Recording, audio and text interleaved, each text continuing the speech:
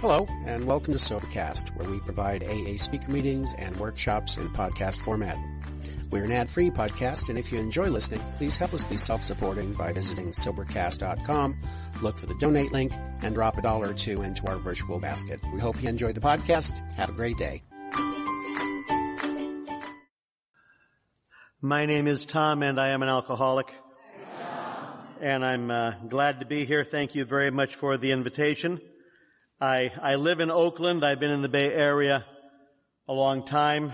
I've had the good fortune to visit your part of the universe too on more than one occasion, and it is always a pleasure to come up, not just for your air and food, but some of my sober friends up here. I've been drunk up here too a couple of times. I was attending a big party at Seattle University, and you know how things just get out of the way. And that's what happened, and I apologize if you were there. But I'm glad to be here and share a bit of experience, strength, and hope. And there might be new people and visitors. AA is such a funny dance. You know, in a lot of organizations for something like this, they would invite people with a lot of wisdom and panache to share. And we have found that's not really very helpful for us because we compare. And when you hear the speakers say they have no bad days and everything is wonderful and their kids are talking to them, you say, oh, poor me, I am not that good. So instead, we usually have lunatics share at the public level. And then you can say, I thought I was having a pretty bad day, and then I heard the speaker, and I feel much better about myself. So keep that in mind as you hear me, and also know, we tell our stories. That's the gift we give each other.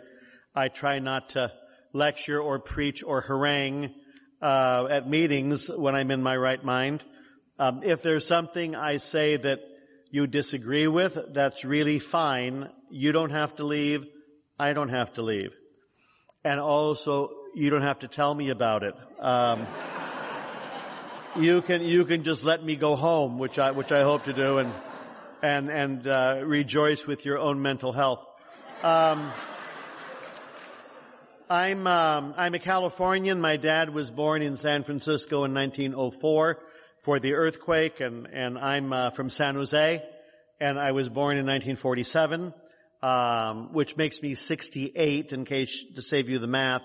But I'm telling people I'm almost 70 because it's just easier to say, and I can say that for 5 years. So I'm just almost 70. And I got sober when I was 29 years old. And even saying that is wrong, you know, because what it implies, when did you get sober, Tom? Well, I got sober. The implication is that I realized some things were out of balance, and so I took steps, you know, and now I'm fine. How are you? Well, I was talking with Joe a little bit before the meeting, and Joe's a hopeless alcoholic of the worst kind, so I relaxed right away. And, when do you get sober? I don't ask for help. I'm not one of those guys. I don't ask for help, and I don't ask for directions. And I think growing up, the message I got was, if you have a problem, you are a problem. So don't have problems. You know, how are you? Just fine, thanks, becomes a very important part of my story. And I was drowning in alcohol, and it never occurred to me to ask for help. It never, when I'm in trouble, my first instinct is to be sneaky about it. And that's followed by don't tell anyone, and then hunker down, just tough this one out. So I have a lot of that. I was somewhere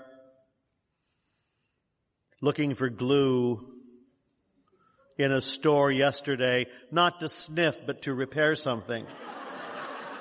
And I was somewhere in the Bay Area, and I went up to one of the personnel there working, and I said, "Where do you keep your glue?" And I was pointed in a direction, and I had to give more information, you know. I said, usually I wouldn't ask. Usually I would search your store for 2 hours looking for the glue and then shamefully asking, but I'm running late today and I don't have time for my search. So I just thought I'd ask. And I said, this is a moment of recovery. And this poor young man almost called security, figuring we have one of them in the store again and we want to watch him. He didn't find me amusing at all. I thought I was hilarious. Oh well. That's happened before. I think I'm hilarious and no one else is laughing. So I am a Catholic priest. I'm a member of the Jesuit community.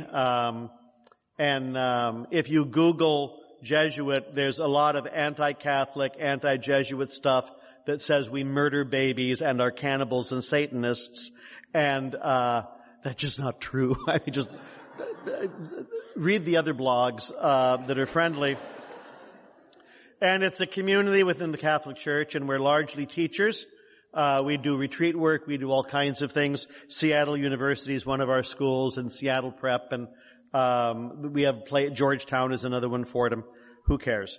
I'm a member of that community, and in the late 60s, early 70s, all of the leadership for dioceses and bishops and provincials and religious orders, all of the leadership in the Catholic Church got an actual education on alcoholism.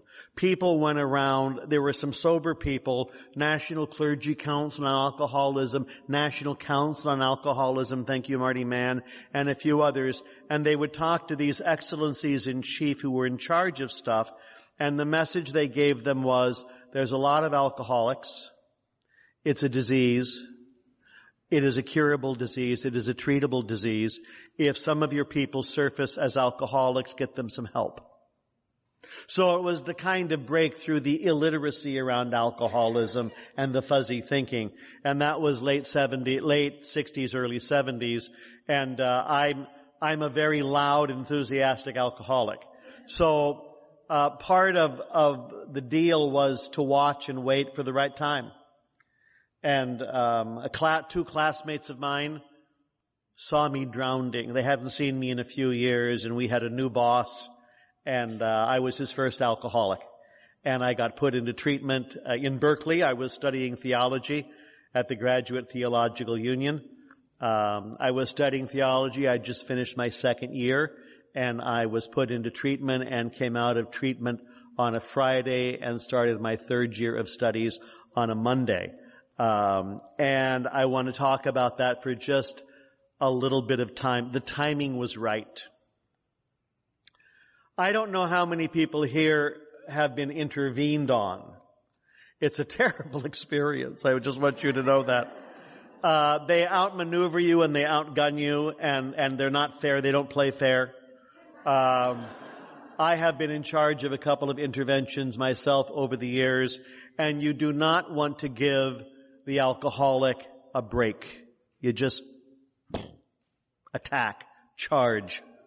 And my pal, one of my pals who we're still friends, he's a priest in Sacramento, his dad was a teamster.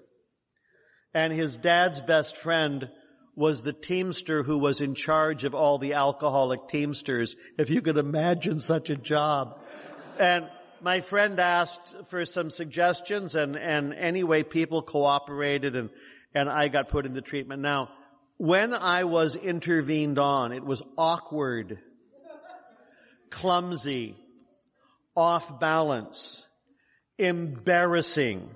I felt ashamed and I felt humiliated.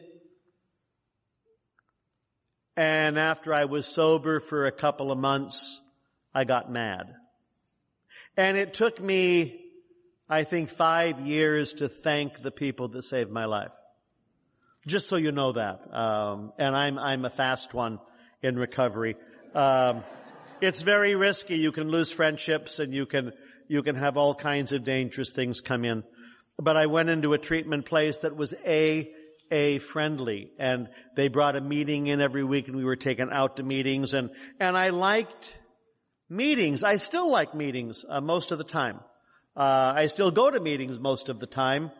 My sponsor, who is a hopeless alcoholic of the worst kind and a priest in Los Angeles, says, if you like everybody you meet in AA, it's a good sign you haven't been to a lot of meetings. Because some of us are a little difficult, and one of the nice things about drinking a lot is you pass out every so often, and you're easier to live with in those kinds of circumstances. But when you're just sober 24 hours a day, it can make for some long days if you don't have some kind of recovery coming into the picture. Anyway, I went to meetings, and I liked them, and I knew nothing about alcoholism when I got here. I was told this by a Southern California guy. If you're speaking at an AA meeting, you should mention that you drank. And I'd like to do that for a few moments. I'd like to talk about the drinking just so you can get me in your sights. My sponsor was a periodic. I'm not. I'm a daily drinker. There were a couple of times I didn't drink, but it wasn't anything serious. Mostly I'm a daily drinker, and I loved everything about alcohol. It really was my best friend.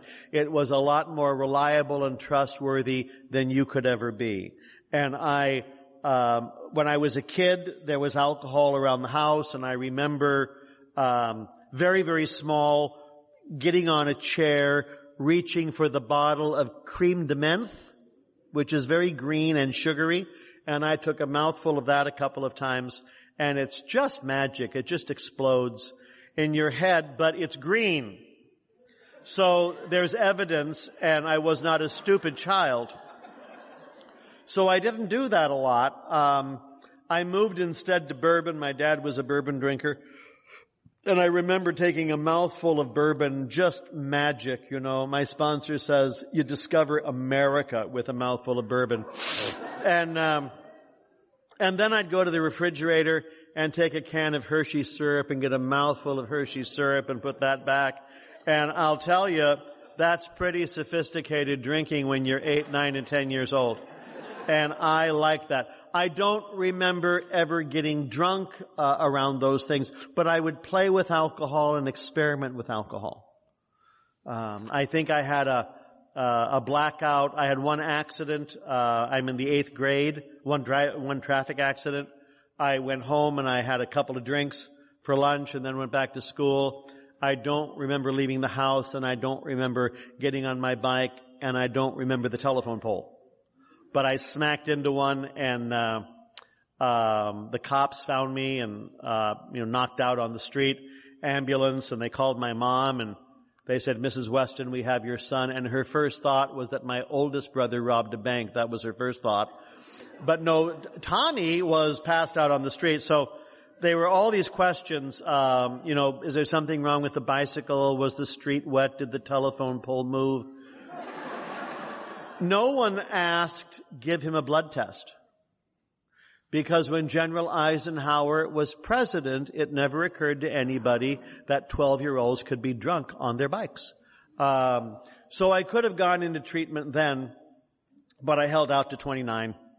I go into high school, and I'm a drinker. Whenever I can, I'm drinking. Also, I would like to let you know I'm a drunk driver.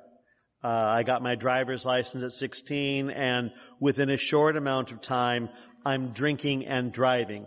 Also, I do not have to be drinking to drive dangerously at 16, 17, and 18.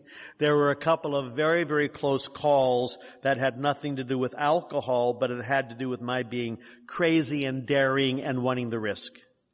My sponsor said this about drunk driving. He said, my name's Terry, I'm an alcoholic, I'm a drunk driver. Pause. That means I was willing to kill you. And that was true. I don't know, 1 or 2 or 3 times a week from the age of 16 to 29. For me, I never killed anybody. I never hurt anybody. But that's for next time. 'Cause I've heard those stories. You know, the person who was sober a long time and had a drink and went driving and they end up killing people. I think that could be my story.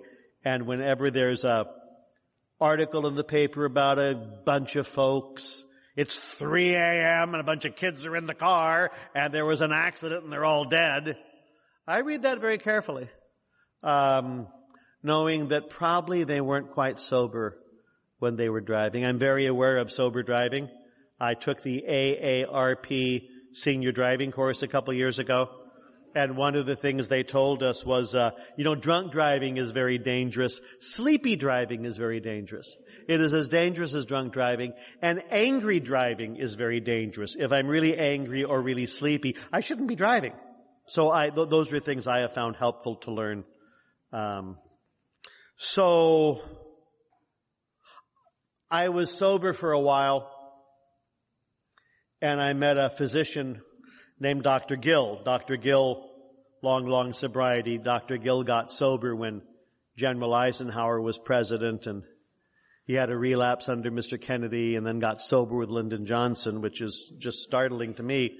I used to get drunk whenever Lyndon Johnson spoke. I would be drunk within minutes, and one of the benefits of having a president is you can blame presidents for everything, and I found that very useful over the years.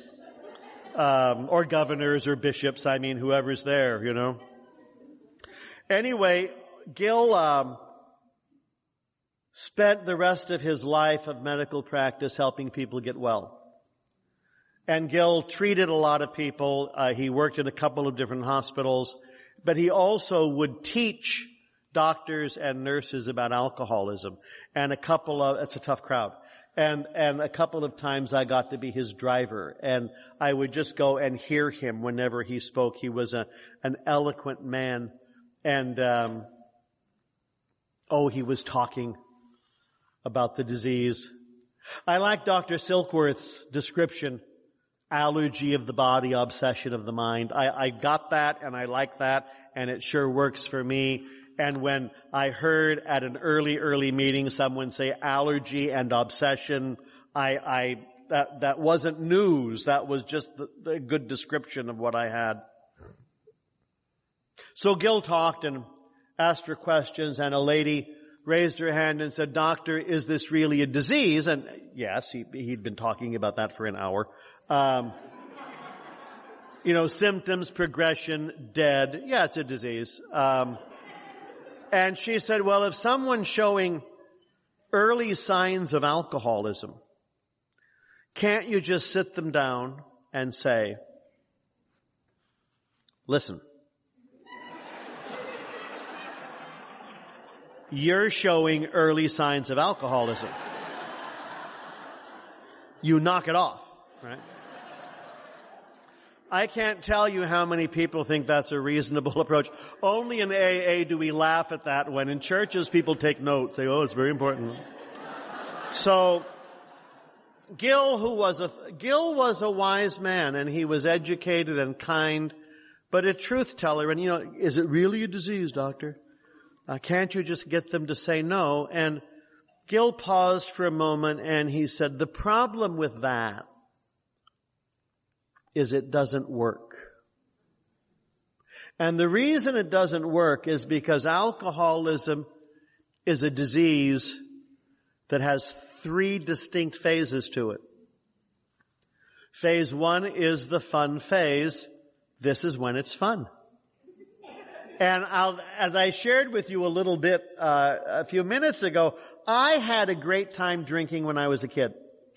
It perked me up. It made me feel funny. It made me feel mature. It made me feel suave. I relaxed. I had a pretty good time drinking when I was a kid. And that's called the fun phase. Phase 2.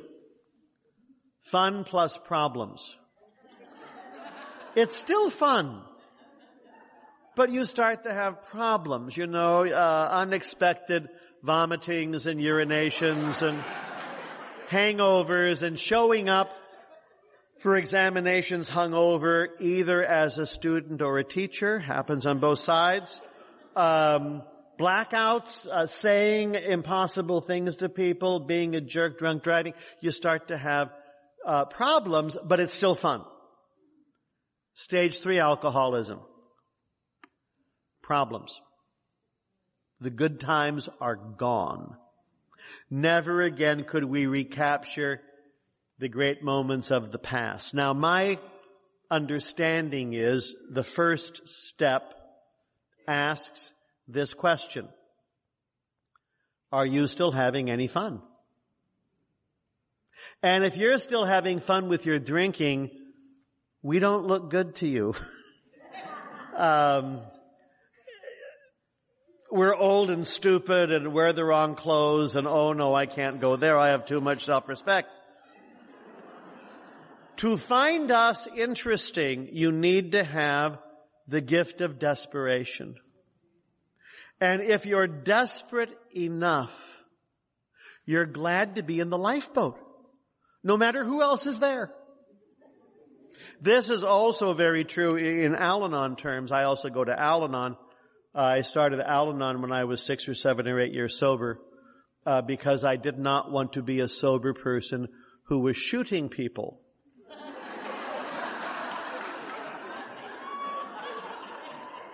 Anyway, I mentioned that at a meeting, and this lady came up to me and she said, "I'm 7 years sober and I hate everyone.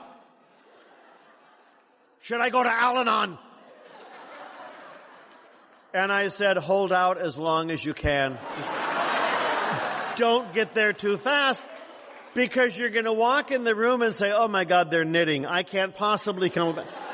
People are holding stuffed animals. I'm sorry, I have too much self-respect. I can't go to meetings like that." But if you're really desperate, you'll love them, you know? So step 1, it's a tough step. I don't know of anybody who's taken step 1 feeling pretty good about things. Job's good, family's good, a lot of self-respect. I think I'll join AA. That's not how it works. You know, so step 1. So anyway, I loved Gil, and I would listen to Gil. So he died in his early 90s, and he got the macular degeneration and very deaf in both ears, one ear a little better. And so he needed drivers, and I would drive him around. And we just wanted to get Gil to talk, because he knew a lot. He was very, very, met Bill Wilson, you know, did all these things. I got him to come to my home group meeting, which is Tuesday nights in Oakland. And it used to be a bunch of old people. And then something happened, and the room is full of young people. I don't know how that happened. And they're all tattooed and wearing black, but they're all young. And I wanted them to hear Gil. Gil was still very sharp, but we knew that one day Gil wasn't going to wake up, so we brought him to the meeting. Drove him over from Marin County, which is very far away. And Gil came and stood in front of this group of 20, 30 young persons. And he said, "I hope I'm facing the right way. I cannot see you."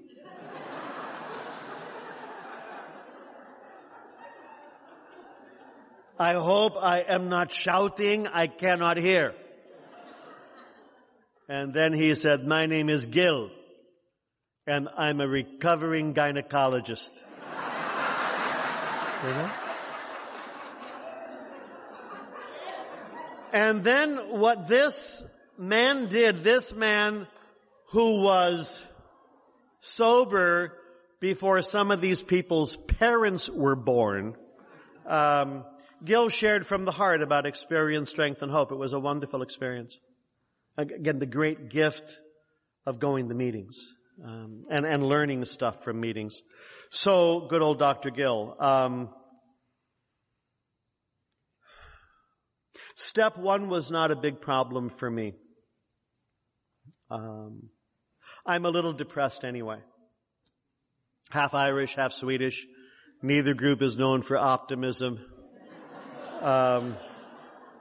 So when you tell me that I'm doomed, I've known that all along. The sun is burning out, the polar bears are drowning. Yes.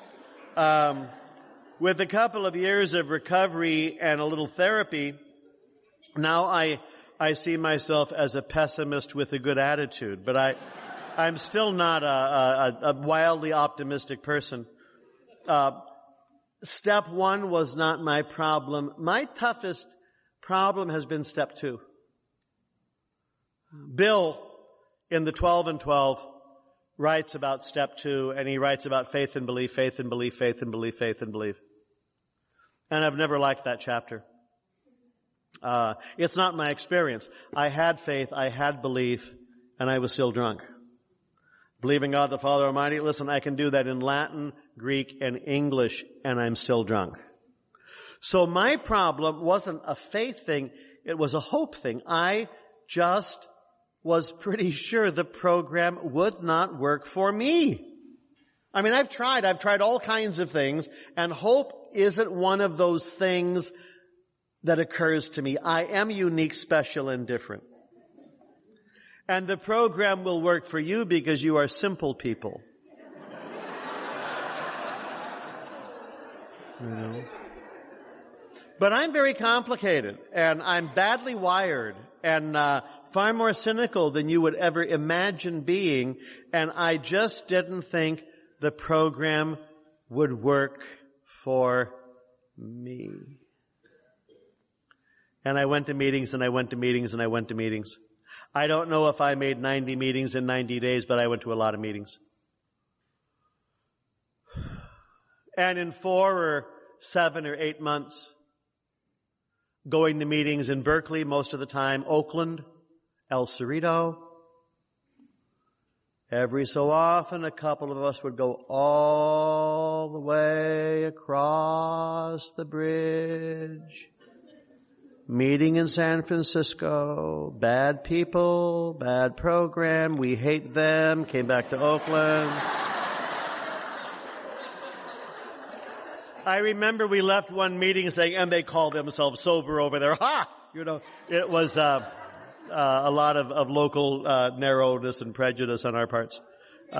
Here's the rule.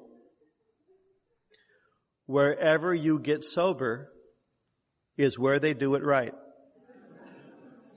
And if you go anywhere, even across the bridge, it can be a crisis. In the East Bay, meetings started at 8:30 and we're over at 10, no coffee break. That's how God likes it. And knowing that, I remember going to one meeting at St. Patrick's Church in San Francisco that started at 8 o'clock. Can you imagine? We got there halfway through the meeting and we hated them when we thought they were stupid and went back just so upset. Let's never do that again. So the moral of that story was brand new sober, I'm full of prejudice and rigidity and fear, and those all might be the same thing. I'm not sure of that, but all, and very anxious about so much. But I was going to meetings. And one day, 8 or 9 or 10 months sober, I noticed that I was not the only person in the room. That's a very big deal if you have always been the only person in the room. I mean, the only real person, you know. And then a little bit later, it occurred to me that everybody in the room, anybody in the room had a chance. And I was in the room. I didn't get swept into mental and spiritual health for a long time, but flickers of growth. I was 20 years clean and sober, and I went to a monastery, very dramatic, in New Mexico, very dramatic. And I thought I'd spend a few days in some reflection and some quiet and reread the book and a few other things. I was there with a couple other priest friends of mine who were sober, and we had a few conversations. And at 20 years clean and sober, I thought I should have deep insights by now and profound things to say. And so I was wondering, okay, in 20 years, what have you learned in 20 years, Tom? And here's what occurred to me at 20 years.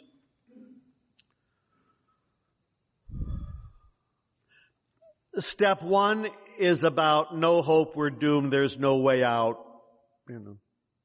Step one, General Custer, more are coming. That's step one. Step one, Noah, it's still raining. Step one. It's bleak. When I got sober in 1976, I would hear people say they were two-steppers. We do 1 and 12. 1 and 12. Forget the rest. Step one, we're doomed. Step 12, join us. Why don't newcomers come back to this meeting? I can't understand it. So anyway, how did I get from step one, no hope, to step two, hope? That was my question at 20 years. And here's the answer. I did not think my way from step one to step two, which is my preferred method. Let me think about this. I did not walk from step one to step two. I did not crawl from step one to step two. I sure didn't run. I got carried. I got carried by the power of a force greater than me that I met in the rooms. And they found me very isolated and very unique and very different. And over a period of weeks and months, I started finding out that I had a lot in common with you. I went from no hope to a little bit of hope. I don't need a lot. I just need a little bit of hope. I don't need too much. Too much hope and I think I'd be giddy. I need about 18% hope. 18 to 35 is just very comfortable for me. Below 18, I don't go to meetings. Over 35, I think I should be president of AA. But 18 to 35 works just fine. And my understanding, if I do the footwork of the program, I have a daily reprieve from the worst of my crazy. From the worst of my crazy. I don't get fixed. I don't get saved. I don't get repaired. I know there are places where, we argue, are you recovered? Or recovering? Now, if you're on the wrong phase of the moon, you could have fistfights in the parking lot over that one. And I think the answer is yes. Yes. A lot has been recovered, but boy, there's more work to do. I get a daily reprieve from the worst of my crazy. I called a friend today. My first meeting in Oakland, I called central office, someone answered the phone. I asked if there was a meeting anywhere in the Bay Area on Friday. This is Wednesday. The day I was intervened on was a Wednesday. It was the day that Gerald Ford was nominated for President of the United States. I have this little mental quirk where I remember things by presidents. It could be worse, but that's how it. Anyway, there was a Friday night meeting at central office in Oakland, and I drove down. I got in a car and I drove down Friday afternoon, checked it out, saw where it was, looked around, drove back, and waited. And I had a couple of days. I hadn't had a drink since Tuesday night. I had a couple of days, 8 o'clock meeting, I think. And then I went down, got there, and I sat there, and it was an old-timers meeting. I was 29 and looked like I'd been living in Berkeley for 2 years. Pretty much dressed just like I am now. And long hair, of course. And my beard was red at the time.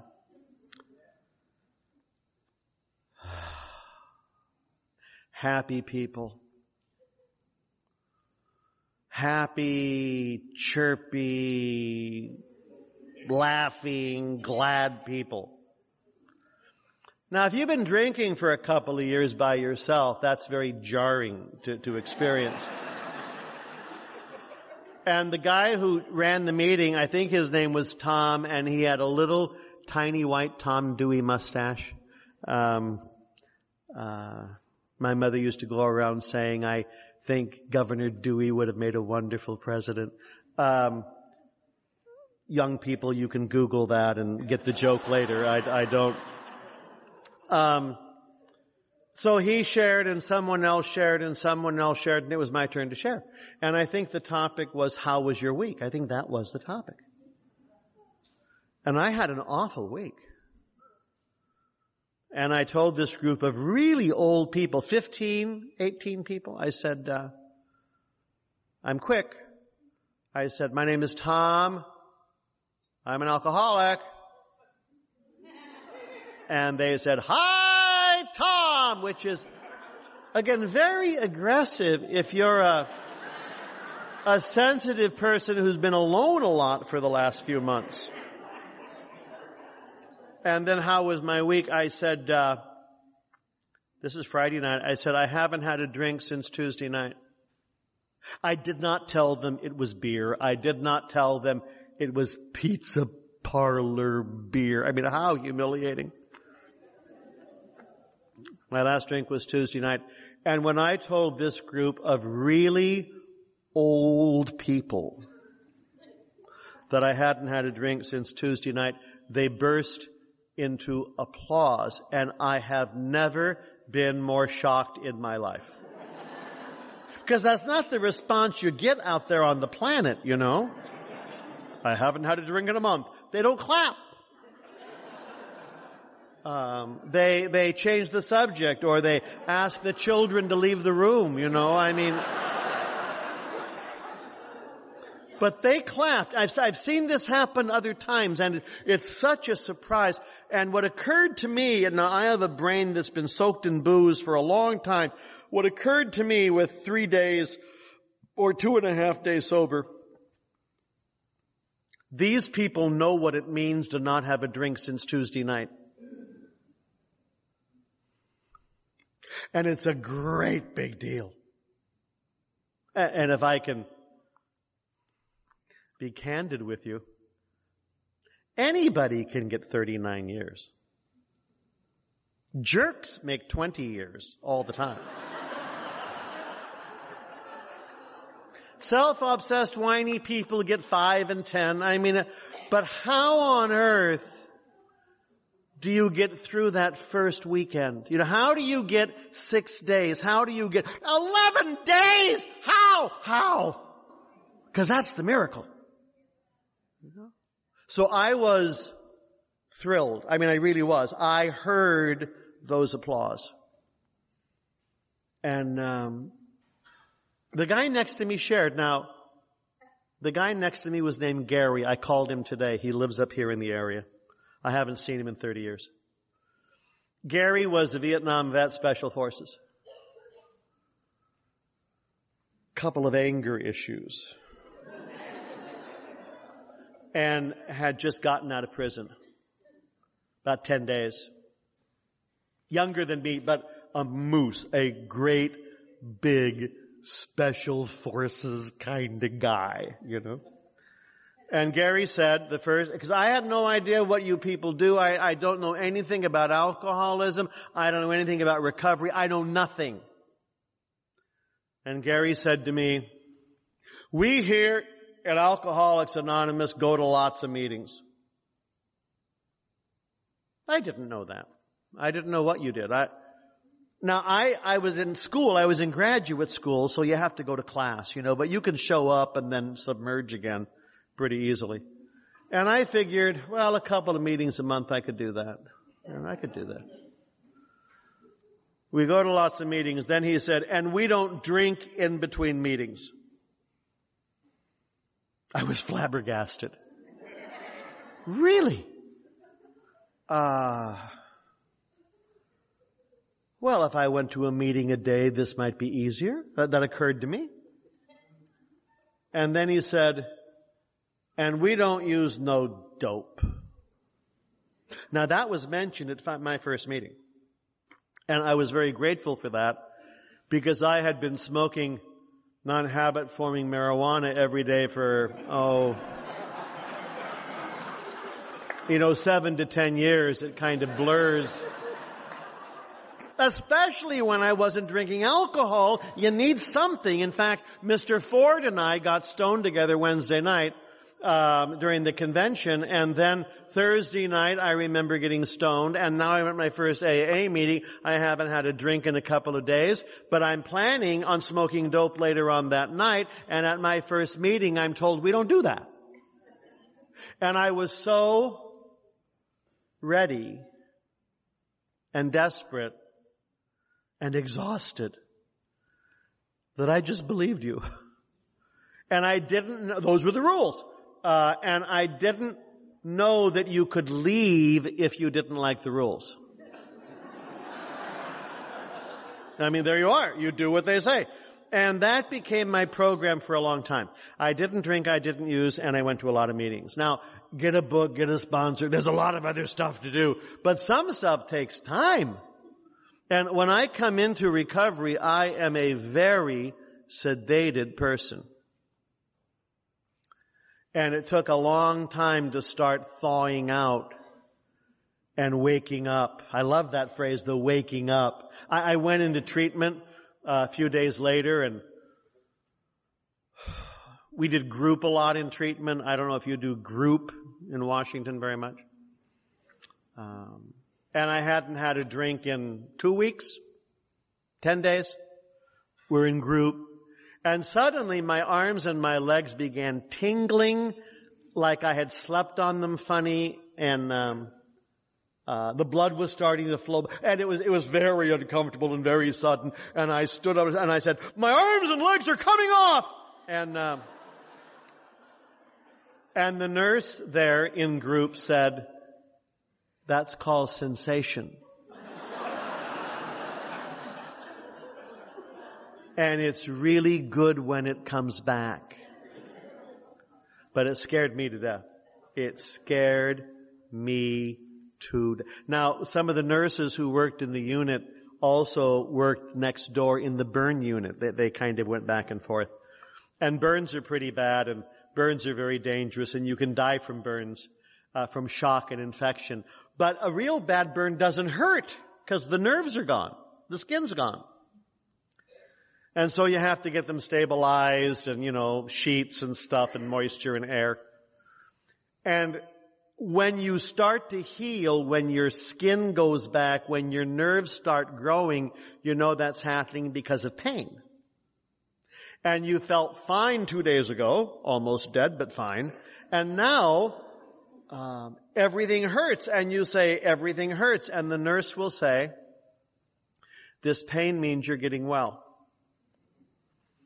This pain means you're reviving. This pain means you're coming to. And they would tell us that in treatment. And this is not news I like to hear. So I go to meetings and I do a lot of things. And I thought I was going crazy. My behavior had become more and more erratic. More and more unpredictable. One of the symptoms of alcoholism is blackouts. I've had lots of those. But another is what we call Dr. Jekyll and Mr. Hyde. Your personality changes. Where you can be a very friendly person, have a couple of drinks, and become a monster. Thus Dr. Jekyll and Mr. Hyde. It's a short story written by Robert Louis Stevenson, and there's at least one monograph that reports that Dr. Jekyll and Mr. Hyde was the way that Robert Louis Stevenson wrote about his own experiments with cocaine, which is kind of interesting, not the point. It's a short story and there's no happy ending. Mr. Hyde wins. Dr. Jekyll disappears. Well, I had that. that personality change. I would get mean, and sometimes I thought I was being hilarious, but it was that sarcastic ridicule attack, which I'm still very capable of. So I thought I was losing my mind. And now I'm sober for a while. I'm not having blackouts. I talked to a guy at the El Cerrito Fellowship, and I said, how do you know if you're an alcoholic? And he said, well, I know I'm an alcoholic because I cannot guarantee my behavior after I've been drinking. And I said, what does that mean? He said, that means at times I would drink a lot and nothing would happen. Other times I would drink just a little and anything could happen. And I never knew which one it was going to be. And I think at the end of my drinking, 9 times I would drink and there wouldn't be anything really awful happening. But time number 10, oh, watch out. The drunk driving, the verbal abuse, nastiness. So, Dr. Jekyll and Mr. Hyde. Now I'm sober and I'm feeling crazy. I'm waking up. And I'm waking up emotionally, and I'm not waking up polite. And I think the colors of the emotions I was feeling were red and black. Very extreme, very fast, mood changes all the time. And no one was talking about this at meetings. People were talking about how wonderful their sponsor was. And every golden step. And how glad they were for meetings. And I was going crazy. So I finally was at a meeting. I'm a year or 2 or 3 sober, and I hear someone say, it's been really difficult. I've been on the roller coaster. Someone used that phrase, I've been on the roller coaster, up and down and around and fast, and that gave me a visual of what I had been feeling emotionally. I thought I was losing my mind because I was having emotions, and it was very helpful because I knew there were 2 of us. And the reason I mention that is sometimes it's really nice just to mention you're having a very bad day, especially if you've got some time. You know, you'll be surprised how many younger people relax. Oh, then it's okay. Well, I was thinking of jumping off the bridge. We all think of jumping off the bridge. Let's do it tomorrow. How about a meeting today? Really? Really? Yes, happy to see you. Come. Tomorrow we'll go together to the bridge. Okay, we can do that. Solidarity, you know. So I moved back to Los Angeles when I was a year sober, and I went back to teach. And I want to talk about that just ever so briefly because it was so long ago, but it was a very hard year. It was my profession, but I had never done it sober before, and I wasn't very good at it. And I didn't know what I was feeling. And then I found out what I was feeling, and it was fear. When I'm drinking and using, I didn't know how terrified I was of my students. And second year of sobriety, I was just raw with emotion. And I went to a zillion meetings in Los Angeles. And I wrote the Archbishop and I said, I'm coming down. And are there any sober priests? And Cardinal Manning wrote me back and said, when you get to town, call Father Terry Ritchie, Terry R., and who's still my sponsor after 38 years. But I got to town on a Friday, and I went to a meeting Friday night, 2 Saturday, 2 Sunday, called him Monday, and said, I need a sponsor. And he said, when did you come to town? I said, Friday. He said, have you been to a meeting? I said, 5. And he said, I'd be happy to sponsor you. He likes sponsoring desperate men. And he picked me up that night and took me to a meeting in downtown L.A., and I still don't have a lot of words, and I don't trust anybody. I'm a year sober. I don't trust anybody, and I don't know anything, and everything hurts. But I stay busy, and I go to meetings, and I watch him. And L.A., I don't know if you've been to meetings in Southern California, but they're big. And they do have coffee breaks, which I disapprove of. And they clap, and they're very happy, well-lit rooms, and greeters at the door. See, I don't want to meet you. I don't want to be your best friend. I want to sit in the back. I'm going to leave a little early. So there I am, and I'm very uncomfortable because that we didn't do it this way where I got sober. And after 2 or 3 or 4 months, I finally asked my sponsor, are there any small meetings in Southern California?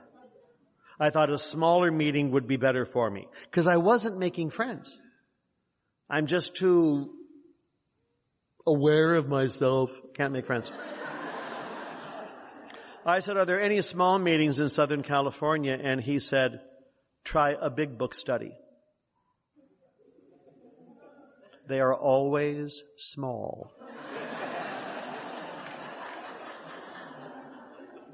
So in 1977, there were 1,000 meetings a week in Los Angeles County.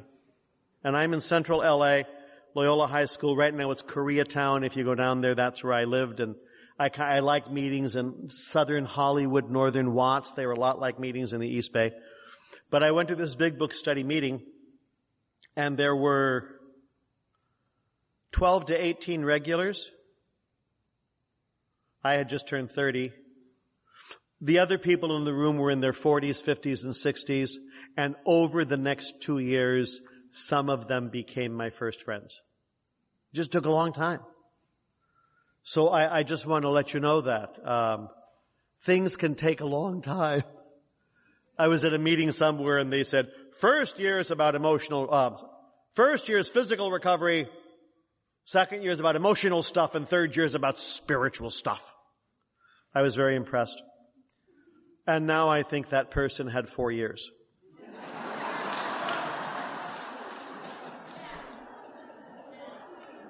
And it can take a long time to deal with physical stuff. I mean, I think it took me 10 to 12 years to make practical, don't get too hungry, too angry, too lonely, too tired. About 10 or 12 years for that one.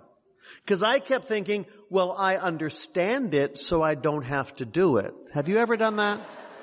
Well, I understand that. I don't have to do it.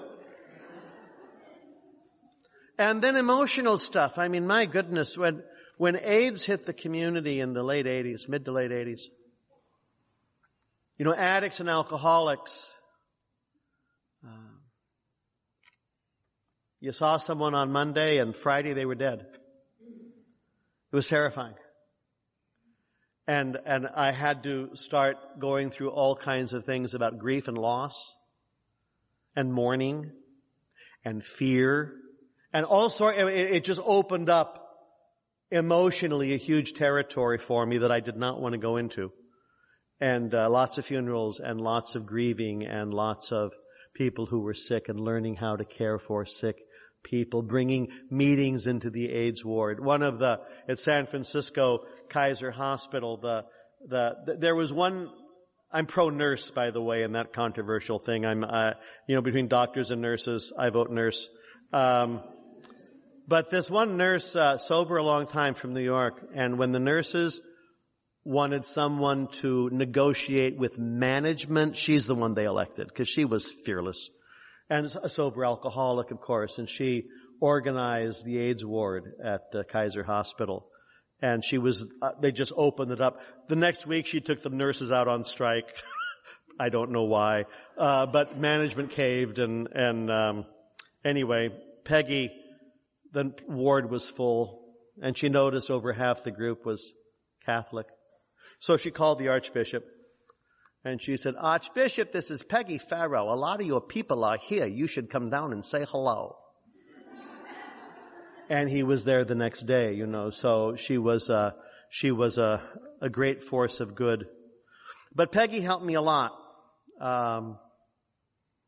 And she got stuck with a needle and got sick herself. She was the nurse who made that change where needles are now different because of Peggy.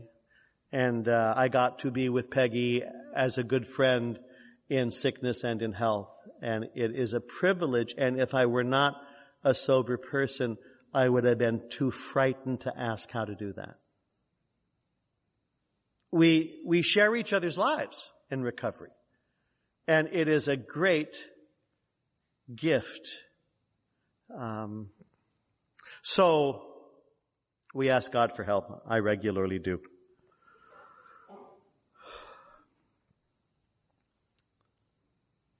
I was talking to my sponsor on one of his good days. You know, sponsors have good days and bad days, and when they're having a good day, you really want to take advantage of that. I remembered I was tired of teaching, and what else should I do? And I ran a couple of possibilities by him, and we talked a little, and I said, should I do A or should I do B? And he said, you could do either one. It can only be a terrible mistake. You've made lots of mistakes to get here. You'll continue to make lots of mistakes once you're here. You might want to try the new job, and if it is just a nightmare, promptly admit it, do something else and clean up your mess. And this is how life works. Instead of alone in my room hoping to have the perfect plan infused into my head, And he'll say we learn through trial and error, trial and error, trial and error. I taught English as a secondary language in Southeast Asia for 12 summers. And one of my language pals over there said, as he's talking to adults, young adults who are learning English, and they're so afraid of making a mistake and pronouncing something wrong or getting English grammar wrong, he would say, hurry up and make your first 10,000 mistakes. And when you're done with those, that second bunch of 10,000 mistakes is coming right in. And I just think that's such good news. I get to make mistakes all the time. There's even a whole step dedicated to it, And I think my first 10 years sober, I was wrong maybe 4 or 5 times. And now I find it happens a lot more. So my sponsor was having a good day, and I said to him, can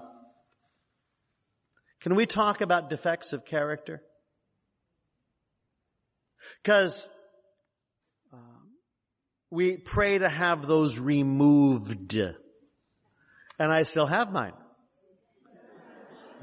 What's going on here? Should I try harder or more? I was at a meeting in Southern California, and I mentioned that I get angry enough. I tell people I get angry because I'm surrounded by fools, but that's another conversation. But I do get angry, and sometimes it's just very unpleasant.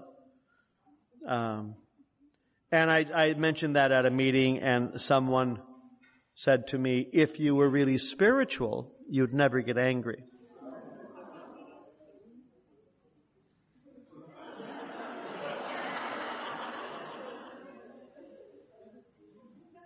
And I said, that's very helpful.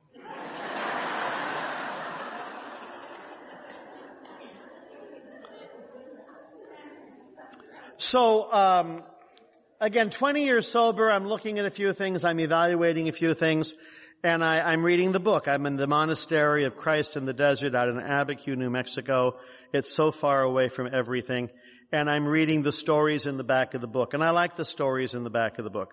In fact, I like that volume of Experience, Strength, and Hope of the stories from volumes 1, 2, and 3, or editions 1, 2, and 3. I was reading that last week, and I love reading the stories. I like making the connection. I read the professor's paradox, or the paradox of the professor for the first time. Made me laugh out loud. So I'm reading the short story called He Sold Himself Short. One of the first people from Chicago who gets sober, and as you know, Chicago alcoholics are very bad alcoholics. We all know this. And he goes to Akron, and he hooks up with Dr. Bob, and this in the text is on page 262, 4th edition. The day before I was due to go back to Chicago, it was Dr. Bob's afternoon off. He had me to the office. He had me to the office. Oh, that's not English. Had me down to the office, had me over to the office. Add me to the office. And we spent 3 or 4 hours formally going through the 6-step program as it was at that time. So this is 1938, 37, 39. The 6 steps were, number 1, complete deflation. You got to crash and burn. 2, dependence and guidance from a higher power. 3, moral inventory. 4, confession. 5, restitution. 6, continued work with other alcoholics. Now, Bill will take those and turn them into 12. And some people will accuse him of ruining the program when he did that, because we are like that, you know. Oh, change, bad.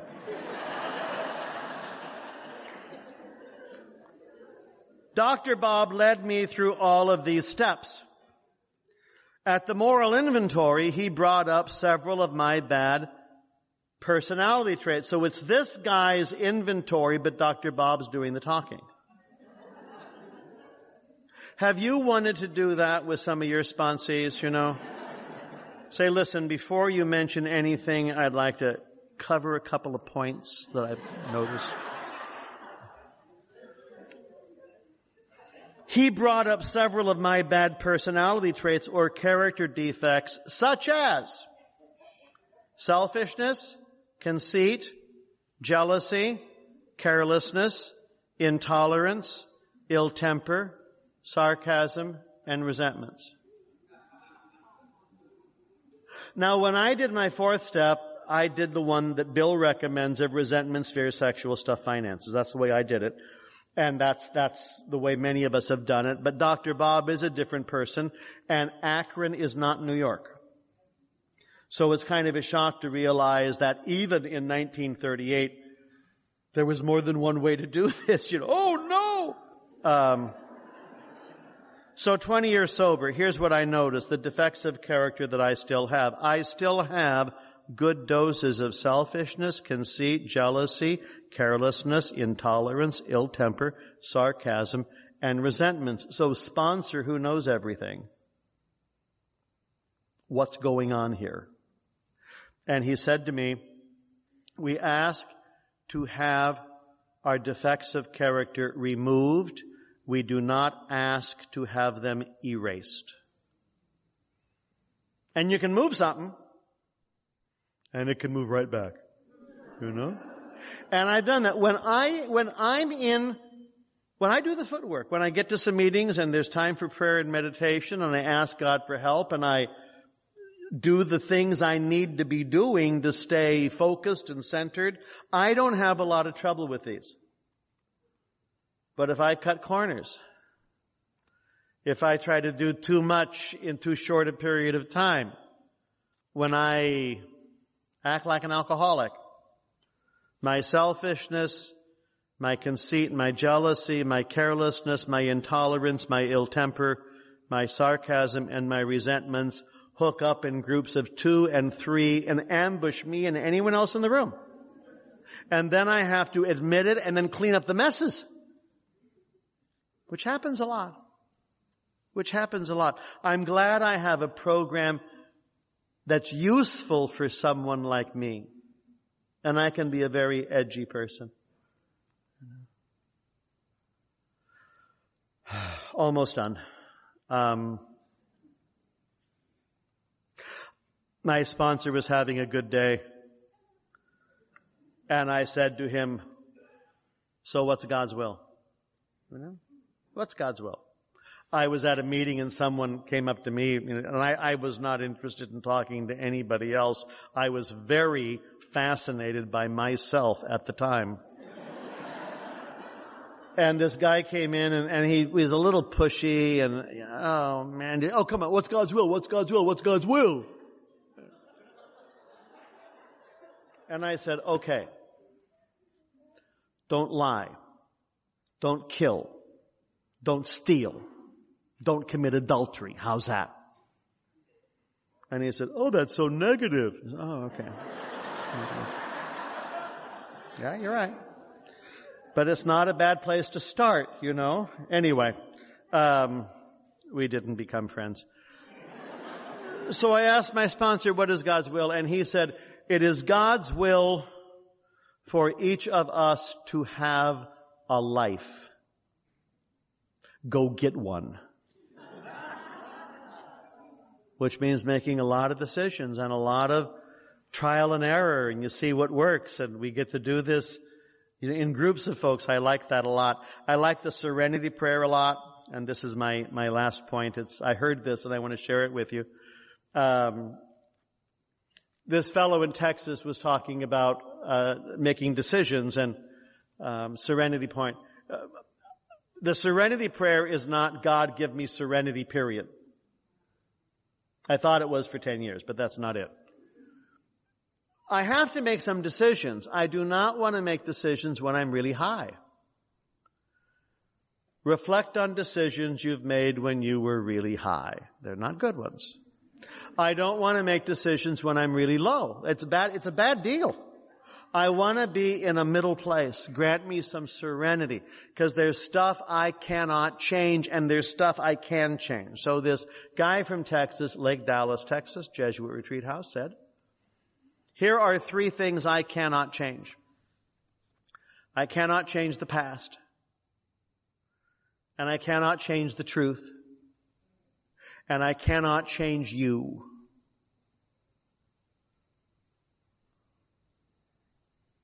Well, that frees up the whole day. You know? I mean, it really does. I can't tell you the effort I put into changing my parents when they were still alive, because they would have been so much happier if only they followed half a dozen of my immediate suggestions. What can I change? I can change my thinking, I can change my behavior, and I can change my attitudes. And that's the focus of the steps and the focus of recovery. And we get to do that a day at a time with like-minded people, and that's a blessing. Thanks a lot.